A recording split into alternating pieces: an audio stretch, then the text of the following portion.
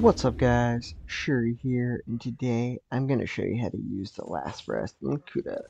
As a lot of you are probably aware, in the last update they made it where all time-locking snipers basically became trash. This is kind of true, kind of not. So, pretty much the way it works is these snipers are affected by weird invisible force fields. People's heads are kind of like next to something, or even their body. It can be really hard to hit them. And so I wanted to find out, hey, can you do anything about this? Is there any way to actually like get around it? Can you work around it and outskill the problem?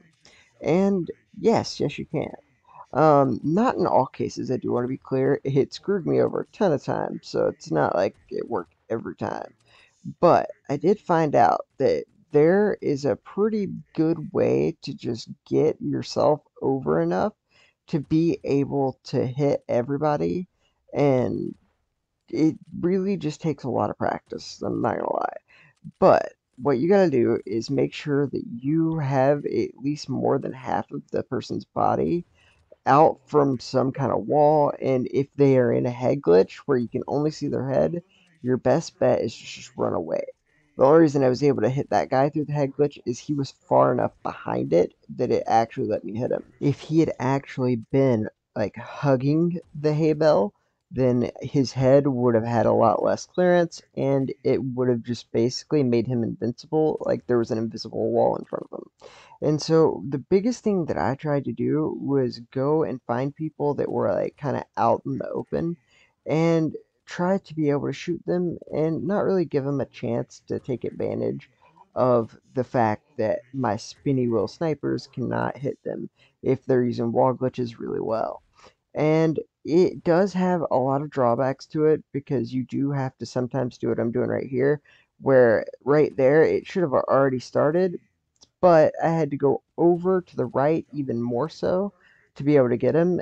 And if you're going to do that, do what I did there. Know that I'm going to the right side, so go ahead and start going to wherever the next piece of cover is on that right side. And by getting over far enough, it makes their head glitches not nearly as effective because this invincibility thing only works if they have more than half of their body inside of the wall, or if their head is just like right next to the head glitch.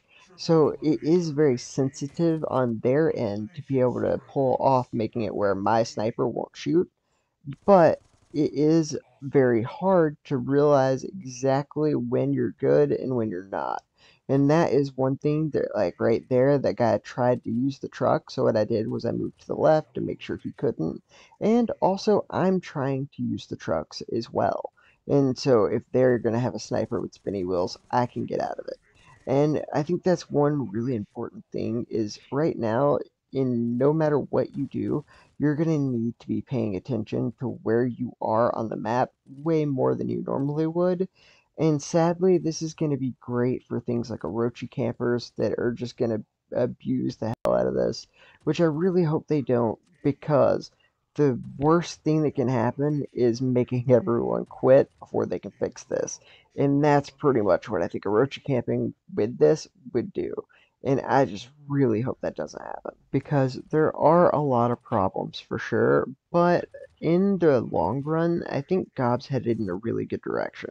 And I'm not just saying that because I just killed a guy that I didn't know was there and then killed his friend, but what I'm really saying, and in all seriousness, the game gave everybody a ton of gold, and to do this right before money to grow, that definitely means that Gob's going to be losing money from doing this, because this is when people buy their gold every month, when it's on sale. And since they did it right before Black Friday, which is when all the gold guns go on sale like 20, 30, 40, and 50% off, that means that a ton of people save up for this exact day every year.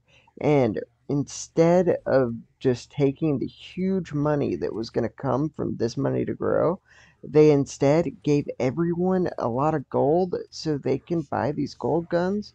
And honestly, they're going to lose a lot of money from doing that. But I think it's good for the game, and so do they. a lot of people don't really know why the matchmaking sucks. They just know it does. And I don't mean the whole solo queue versus group queue, but before that, the reason they had to make that in the first place. And the reason is there's just not enough players at Platinum. And some people think it's because the game sucks and everyone left, and that's partly true. A lot of people left, but that's not why all of this happened. All of this happened because players would go into the silver and gold leagues and just stay there. And then they would get all the good weapons, like all the fragment weapons, and they would play normal players who didn't spend money or spent just a little bit of gold, but didn't have the knowledge of a platinum player to be able to get all of the fragment weapons like those guys were doing. And then they would all play together in groups of 2 to 4 and have 90 to 99% wins and go up. And then they would hit near platinum with 1,000 games played, almost all of them won. But the problem with that is if you win 1,000 games, that means somebody has to lose 1,000 games. This game is an exact 1-to-1 on wins and losses. For every team that wins, there has to be a team that loses. And while this seems obvious, because it is, it means that these people that are recreating these accounts, then they just make a new one and then they just enter another 1,000 wins in. All the players who aren't doing this are just getting losses. And it's taking those players like 1,000 times longer to be able to get to platinum than it should. And in reality, it's taking some of these people 5 and 6,000 games to get to platinum. And they're not even getting to platinum off of trophies. They're getting to platinum off of leveling up, and once you hit a certain level, it would automatically end up giving you trophies to be in the next gold 3 or gold 4, gold 5, whatever it happened to be. And that's how these people are leveling up to platinum. And the reason for this is they just couldn't win enough games to get trophies without running into these people who are camping in these lower leagues who kept remaking accounts, making them lose over and over and never gain enough trophies to get to that next league without getting enough points to basically just level up enough times to just end up getting to that next stage. And it's really sad that's the case, but it's very, very hard to get someone to play thousands of games. And worst case scenario was the 5,000 type games. But a lot of them who weren't the worst case scenario were still taking 2,500 to 3,000 games. And it really just makes it where you're not going to do it. You're going to quit.